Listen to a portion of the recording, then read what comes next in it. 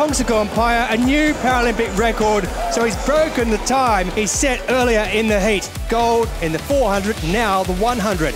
Paeng-Nuea could do something which hasn't been done for a long time, and he has done it, the 18-year-old from Thailand. Well, that's an upset for the books. Just astonishing what our athletes are doing at these games in terms of breaking records by big margins, and Athiwat has done likewise. Qatar and Zhu, who's going to get it first? That's Zhu who gets it. Zhu had too much in the end by 3/100ths of a second. With an 8:18 from Marcus Rem. The champion from London and Rio is the champion in Tokyo.